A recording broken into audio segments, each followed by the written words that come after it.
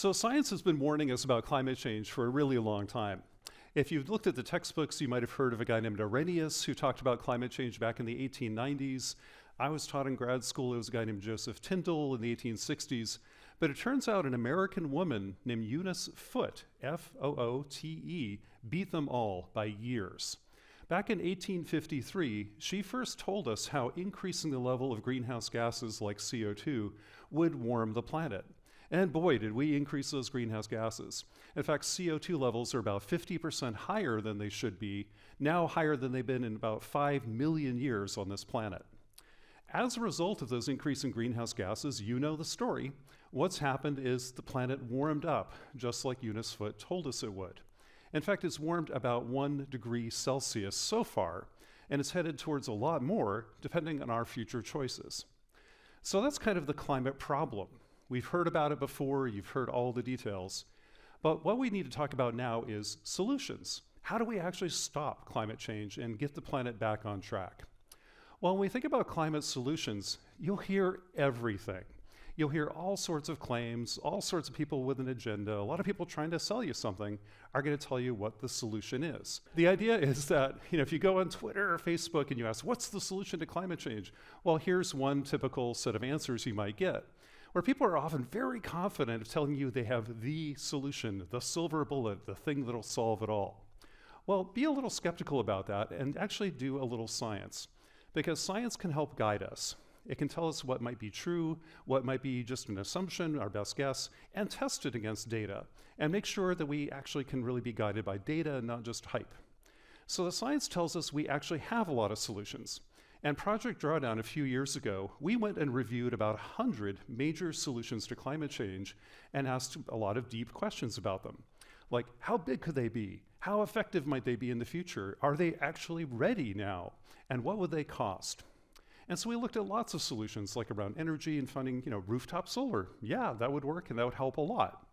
Interesting things like food waste would help a lot too, because food and agriculture are big contributors to climate change as well. Reducing the waste helps reduce the emissions. We looked across a whole bunch of things, in fact, and built an entire library of solutions. And when you put them together, it's kind of impressive. We can find a whole bunch of solutions here in, let's say, electricity, finding lots of ways to save electricity and to make it without carbon. That's cool. Or we can go over here into food and agriculture and find ways to reduce food waste, change diets, grow food better, and protect ecosystems, all at the same time. Or maybe over here in transportation, and so on and so on. In fact, we have a library of about 100 very viable climate solutions ready to go on the shelf right here today. But what this work has done so far is it really describes potential solutions. They're viable, they're ready to go, here they are, here are the numbers, but they're still kind of sitting on the shelf compared to what we need to do, which is go out and deploy them and scale them, make them much, much bigger than they are today. But that's what science hasn't done very well so far. What we've basically done is written a really good food book with lots of pictures showing you what could be. No, doesn't that look delicious? This is great. But what it isn't is a recipe book that actually tells you step by step by step what to do to make that beautiful thing a reality. So that's what we got to do now, go from a solutions library to something more like a roadmap, a set of instructions that tell you actually how to do it. So I'm going to tell you today about this new thing we developed called the Drawdown Roadmap that shows you not only what the solutions are, but how to effectively deploy them in the future, because there's some really important rules out there we got to follow. The first is, what are the key paths to stopping climate change? Well, all of the paths that stop climate change basically begin like this. This is a graph showing the history of our emissions of greenhouse gases, the pollution that causes climate change. We're at the red dot. We've been increasing the level of pollution each year over time, over the last 50 years or so, and if we just extrapolated into the future, it'd look like that little dotted line. Well, we sure as heck can't do that. We have to stop this and turn it around and head way back down as fast as we can. In fact, pretty much all the paths that stop climate change that we want basically cut emissions almost in half within the next decade to 15 years. That's incredible. That's a huge amount of work right ahead of us. And then we got to keep cutting and keep cutting some more into the 2050s. realizing that we might not get all the way there. We might not cut the last of all the emissions, but we'll get most of them. But they still won't be zero, probably. So what are we going to have to do? Well, we might have to balance this with a little bit of what's called carbon removal, the idea that maybe we can suck some of that pollution out of the atmosphere. Well, right now, carbon removal is tiny. In fact, even if I multiplied all the carbon removal on Earth by 1,000,000, it would still be too small to see on this graph compared to the size of our emissions. It's really tiny. But maybe, just maybe, over time, we could do this in our soils, in our forests, our oceans, and with machines, and scale it up and get into that gigaton scale and suck up some of those remaining emissions. But it's going to take a while and take a lot of work. But when we do this, when we cut emissions drastically and do a little bit of cleanup with carbon removal, we can hit what's called net zero, the point where we are net not polluting anymore, by about 2050. This would be great. This is an ambitious plan. This is what stopped climate change somewhere a little bit north of 1.5 degrees Celsius. Okay, let's do it. But one of the key things that a lot of people seem to forget is what I like to call the time value of carbon. The time value of carbon basically tells us that time matters a lot. As we begin to think about our climate change solutions, we see that we have this path heading down, but early action matters a lot. For example, cutting emissions now in the 2020s and early 2030s, that kind of 50% cut in emissions, that's the gift that keeps on giving because we do it now and it keeps on holding emissions down into the future decades again and again, and prevents about 900 gigatons of carbon from ever having been put in the atmosphere. So the time value of carbon is kind of like the time value of money. It's like when you save for retirement, you better start now because it'll add up and accumulate over time. You don't wait till you're 64 and try to do it at the last minute. That won't work. So what we have to do is keep on working on climate solutions that give back over time like this and show how we can have climate solutions that work over time, but the early actions matter the most. So as we think about this, we can see how climate solutions get you here and stop climate change in the 2050s, just like this. But the problem is, basically cutting emissions is about 94% of the job, and 75% of the job is done in the first decade. This is why high-tech solutions off in the future really don't do as much as we think. It's the immediate solutions taken now that do most of the work. So most of the work is 75% of it is cutting emissions now, 94% is cutting emissions altogether, and then about 6% will be carbon removal. Well, how does this work over time? Well, one of the things we have to think about is that this is a huge implication for climate change into the future. And as we think about the future, we can work across sectors. That's the most important thing here. So is that what we have here is basically all the different places where we can cut emissions. This is showing the sectoral breakdown of climate change emissions from electricity, food and agriculture, industry, transportation, and buildings. These are going to be kind of critical areas for us to cut emissions over time. And then what we have is we can see how we can cut them through gains both in efficiency and through decarbonization, kind of using different solutions to cut emissions by being more energy efficient and also by kind of doing things differently over time. And then we can add indirect ways of cutting emissions.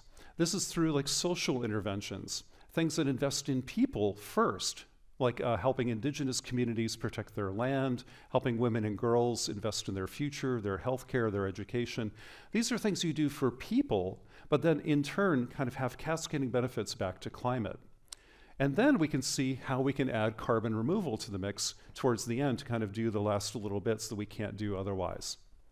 So when we do all that together, we can see a whole suite of activities we can do to stop climate change in the future.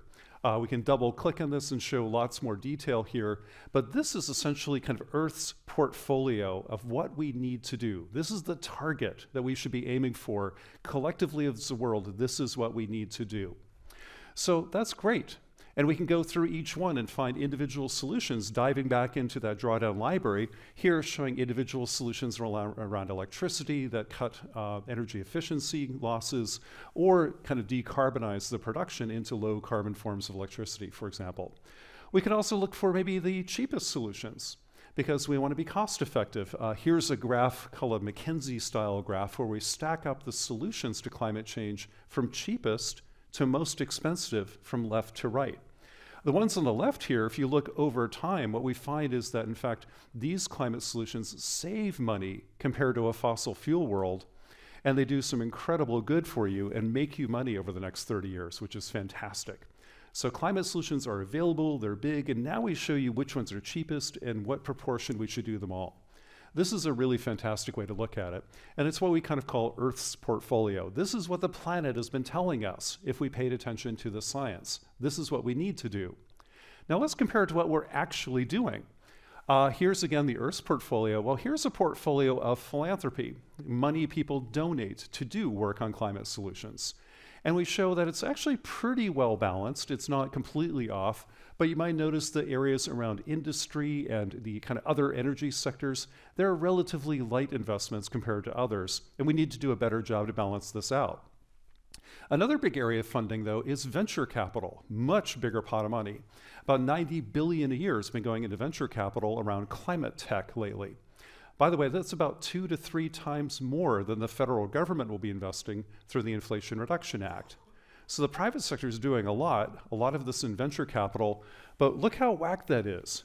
Venture capital is spending about 60% of the money on transportation, like electric cars and scooters and trying to be Elon Musk again or whatever. I don't know what they're doing. But the climate is telling us it's really 13% of the problem. Why are we putting so much money into one solution when it's actually a relatively small part? We need to balance this out a little bit better and put our money where the carbon is. That would help enormously. The other thing we have to do is not just work better across the sectors we need to do for climate change, we ought to work better across time scales. Again, the importance of time. What we see here is kind of, again, that graph of what we need to do between now and 2050 to stop climate change. And if we have a portfolio of solutions across different economic sectors, we also need to have a portfolio of solutions across time. Because right now, we need to hit an emergency brake. What are the things we can do that will begin to bend the curve like right now in the next 2 to 3 years, not decades, years? What can we do now? Well, some of those things would be like stopping deforestation. Deforestation today emits about 12% of the world's emissions, about equal to the United States. And yet that number is going up and US emissions are going down. Let's focus on deforestation. Let's focus on methane leaks, where methane has a disproportionate impact on climate in the first decade or two. That would be important. Or energy efficiency gains and so on, things we can do now without waiting. And at the same time, we begin to build out our new low carbon infrastructure. This is going to be, every electricity system, transportation system, agricultural system, industry in the world has to be rebuilt now. And so we do that at the same time, knowing that it's going to pay off a little bit later. We also need to invest in people, especially indigenous communities, women and girls, and others for their benefit, but also for long-term climate benefit as well. Those seeds will grow and pay off in the future, as will nature-based carbon removal, kind of farming differently, planting trees differently, farming the oceans, and so on. These things will be important, but they take decades to accumulate carbon, so we should do that now and let that decade take over. And then finally, the investments in new technologies, which could also pay off handsomely in the future as well.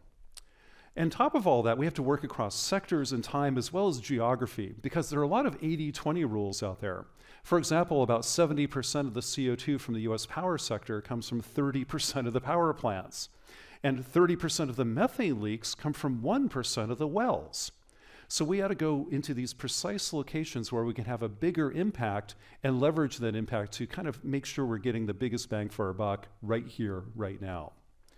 So how can we use this kind of roadmap? How can we use science to guide us about how we allocate our work across different economic sectors, across time, and across geography?